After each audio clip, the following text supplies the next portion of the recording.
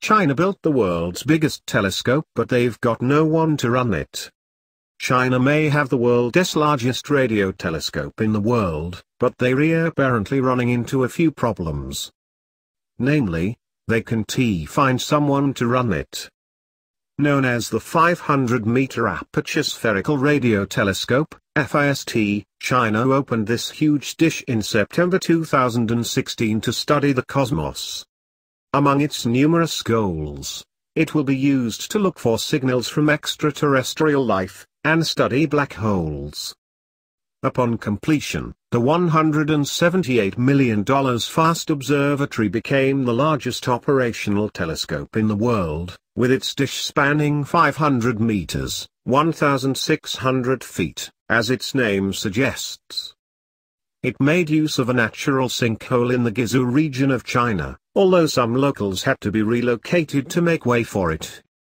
Now, however, it has emerged that China can't find someone to run the telescope. They've been advertising the job of chief scientist for an annual salary of $1.2 million, but there have been no takers so far. It has reported that China was looking for a foreigner because no astronomer at home had the expertise to run the telescope.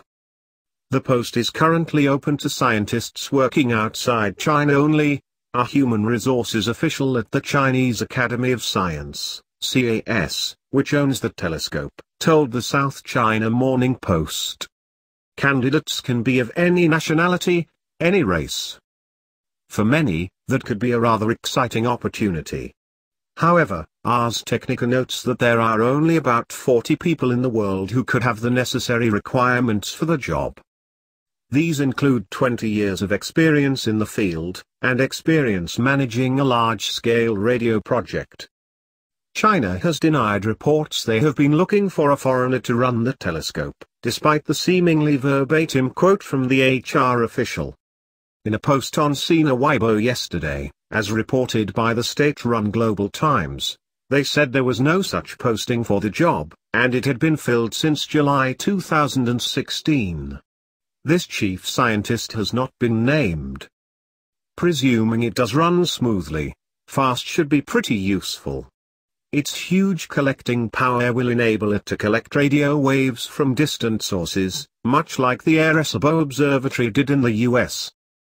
Having a more sensitive telescope, we can receive weaker and more distant radio messages, CAS Director General Wu Xiangping said in 2015.